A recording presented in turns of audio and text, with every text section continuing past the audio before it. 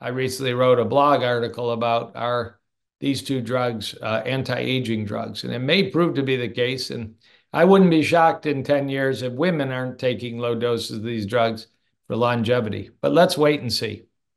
All right.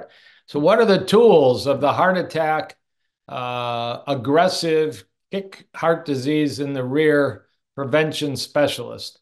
And in the upper left, you see a CT scanner. We'll talk at length about that. In the upper right, you see a ultrasound probe on the neck. That's over the carotid arteries. And below, the lower right, is a digital image of a special carotid ultrasound. A lot of you have heard of lifeline screening at the church, at the school. There's nothing wrong with it. It's cash pay, but it is not the most accurate kind of carotid ultrasound. The most accurate kind is called a CIMT. It's hard to find a place that does it. My clinic does, but we may be the only place in the state of Michigan that offers it. Many universities don't offer it. It's worth trying to find a place to do it. And in the lower left is a comment about traditional blood work. Traditional blood work may miss half the people at risk for a heart attack. And we're going to talk a bit about advanced blood work, often insurance covered blood work. And increasingly, you can just buy your own lab package. I'll tell you where in a minute.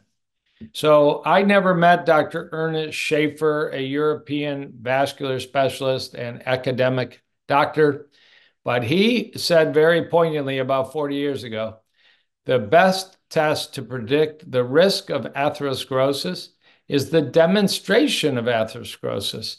Let's look for it. You wouldn't have a doctor tell you, I think you might have lung cancer, and not order a chest X-ray or a chest CT. You would look for it. And we need to stop talking about atherosclerosis. Remember, atheroma, the first part of the word, is an old word for tumor. We need to look for these tumors that are growing in your arteries. Could be the carotids, could be the heart, could be in your abdomen by your aorta. You've heard the term aortic aneurysm of the abdomen, and could be in your leg arteries with a simple ultrasound. That's more common in Europe, that they'll scan the leg arteries for atherosclerosis. Simple test. All right, let's move forward. Dr. Schneider, thank you. And you can see in the circle, in this rather busy slide of screening for atherosclerosis, there's a variety of choices, but there's two ways to directly look at the arteries.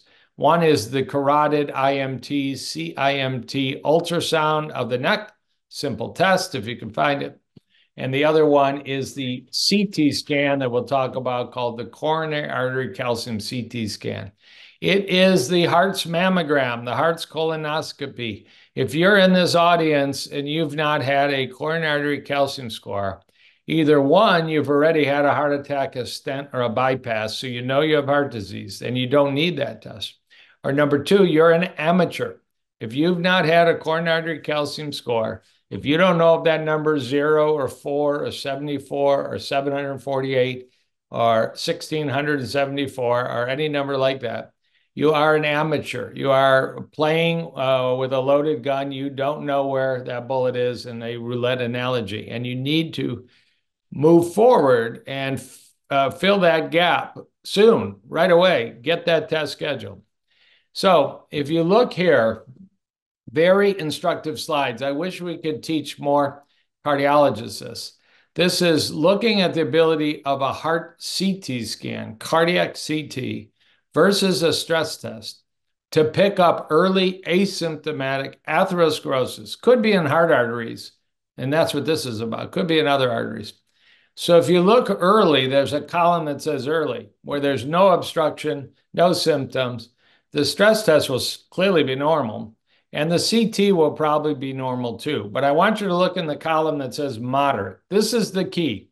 The disease has started. You don't know it because there's no symptoms unless you have an earlobe crease and your hair is gray and you're bald on top, but you don't have any cardiac symptoms. If you do a stress test, you'll pass it every time. Forget about that executive physical stress test. It is worthless. It is. Tells you your fitness. That's a value, but you can judge your fitness if you can run up and down stairs rapidly and easily. But look what happens. The stress test will be normal. You'll get no actual important information, but the cardiac CT scan will pick up those white spots. What are those white spots? Calcium. And in almost all plaques, well over 95%, there's calcium in the plaque.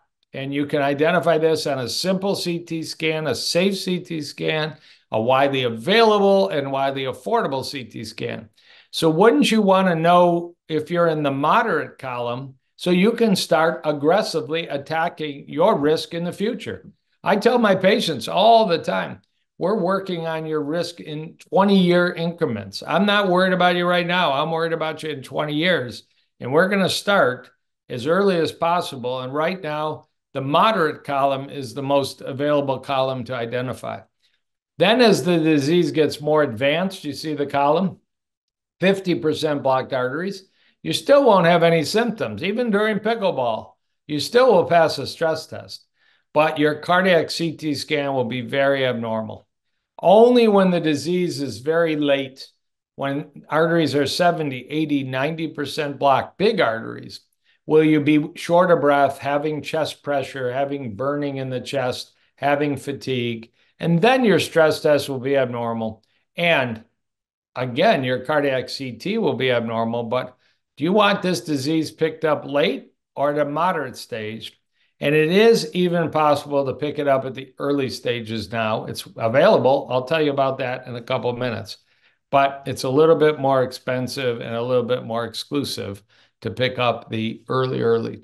So way back in 2007, a society of cardiac specialists was formed called the SHAPE Society. It stands for Society of Heart Attack Prevention and Eradication. And they recommended take a apparently healthy population, all you people watching this right now, and all your partners and spouses and brothers and sisters and parents and children, men over 45, women over 55. And I might disagree with the women part, maybe 50. And if you have serious concerns like smoking or a family history, maybe earlier, and do a test that says it in bright blue, aqua blue, for atherosclerosis. And they're talking about get a prescription to get a coronary calcium CT scan, find a center that does the right kind of carotid ultrasound, a CIMT, and find out by those two tests if you're over to the left, yellow, low risk, or way over to the right, very high risk, even though you have no symptoms, and treat aggressively. And this is basically staging. You know, if you were told by a oncologist or a surgeon, well, you got breast cancer, and you were to ask, well, how bad is it? How extensive is it? What stage is it? And they said, we don't believe in that. You would go shop for another specialist. Cardiologists don't talk about staging heart disease. And we can now, and I'll show you that. But this was an early attempt to stage it from a low risk to medium to high risk. And we treat it differently.